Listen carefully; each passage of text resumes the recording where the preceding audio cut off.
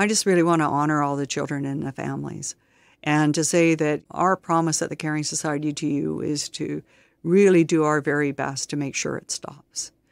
And we also think that this is best for the country. Imagine a Canada where First Nations children don't have to recover from Canada's discrimination. This could be the generation to do it. So we need non-Indigenous Canadians to keep up their pressure on their members of Parliament, the members of the provincial legislature, and don't leave First Nations children behind.